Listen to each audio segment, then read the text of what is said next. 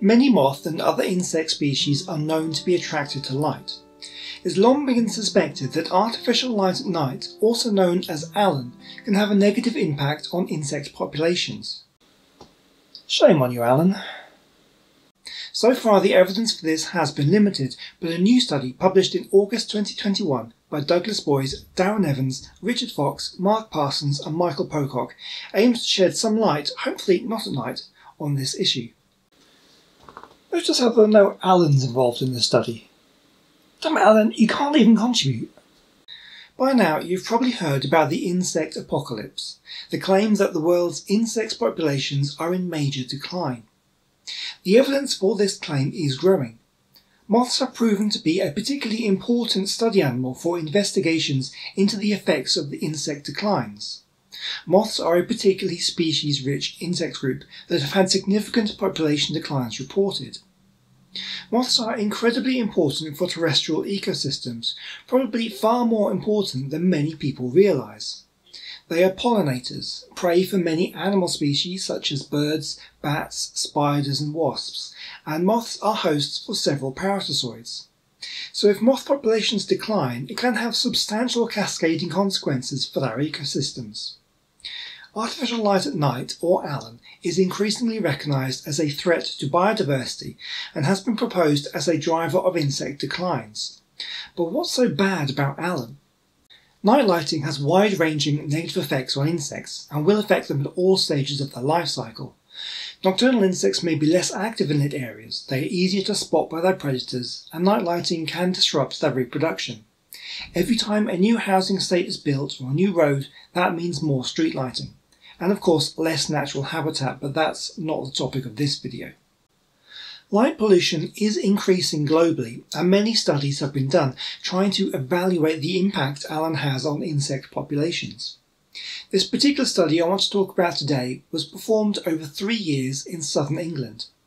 The researchers spent over 400 hours sampling caterpillars along roadsides, comparing habitat directly lit by established streetlights with carefully matched unlit habitat located nearby. They focused on caterpillars rather than adults because this gave the researchers a clearer understanding of the impacts of A.L.A.N at the population level. The abundance, or lack thereof, of the larval stage should demonstrate the effects of A.L.A.N on where insects live and develop. After all, the adults are attracted to light, so you might expect a higher number of adults in lit areas, and this would lead to biases when comparing lit and unlit areas. For this reason also, the researchers did not use light traps, which is a standard method of sampling moths. Instead, they used sweep netting of grass margins at night and hedgerow beating during the day. So what did the study find? The research shows that caterpillar abundance was substantially lower in habitat areas illuminated by streetlights. In hedgerows, caterpillar abundance was almost halved, with a 47% reduction in lit areas, and the grass verges had a 33% reduction. Here is their results graph.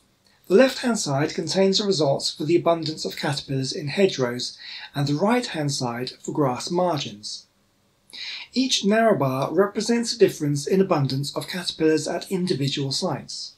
The lower down on the graph, the fewer caterpillars in the lit areas compared to the unlit areas. The thick bars represent the overall results from each group. You'll also notice there are different coloured bars. These represent the type of street lighting at the sample sites.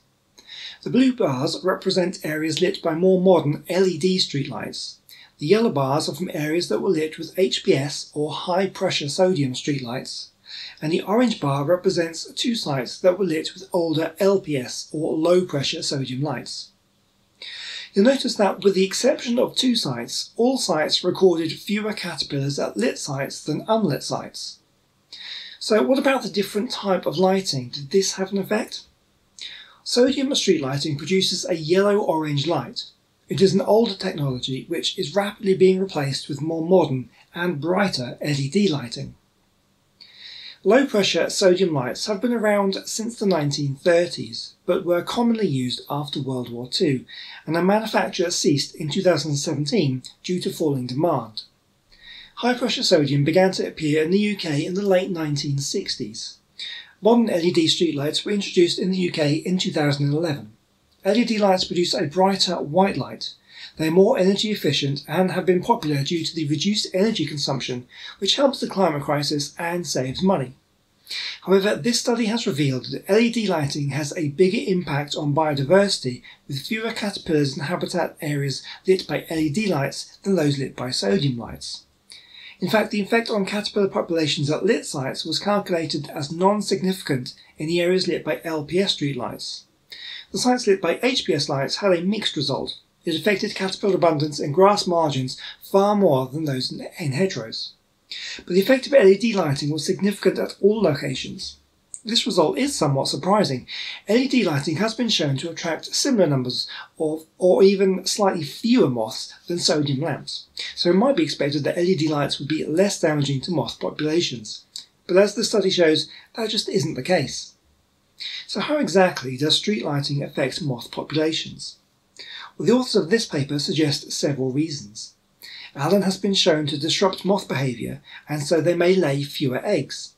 Daytime predators and parasitoids may be more active in lit areas at night. Lighting can also affect the growth of plants that caterpillars feed on. HPS lighting has been shown to cause grasses to grow physically tougher and therefore more difficult to feed on. So how detrimental is the effect of street lighting across the country, or indeed globally? Well, this study admits that only a small portion of land is covered by streetlights. It's been estimated that only around 3.2% of the United Kingdom is affected by streetlights. The study concludes that the effect of direct illumination by streetlights has probably been a minor contributor to long-term national moth declines. However, these results show that it can be a very substantial local factor. With the increasing amount of A.L.A.N, these effects could become more substantial in the future. But at a local level, these results are significant. For example, in the spring, songbirds such as tits rely heavily on caterpillars to feed their young. These bird species have a small foraging range, so a local reduction in their food supply, remember this is a drop of up to 50%, could have a dramatic effect on these populations of bird species. So with the pronounced effects that LED lights have, it is worrying that street lighting is shifting away from sodium lamps towards these brighter, whiter lights. But there is good news. LEDs can be easily modified, more so than sodium lamps, by adjusting their intensity and using different colours. This provides us with the opportunity to minimise the negative impacts that A.L.A.N has on insect populations and their associated ecosystems. Well, thank you so much for watching this video. Except for you, A.L.A.N, no one likes you. Could I please ask you to do a favour? Videos like this one tend not to perform so well on my channel, so since you made it this far, please do hit that like button and subscribe, and why not leave me a comment too? You have no idea how much that really helps me out, and I really appreciate it too. Well, I hope you found this one interesting. I'll leave a link to the original study in the description. Do give it a read, it goes into much more depth than what I've covered here, and I hope to see you in the next video. Goodbye.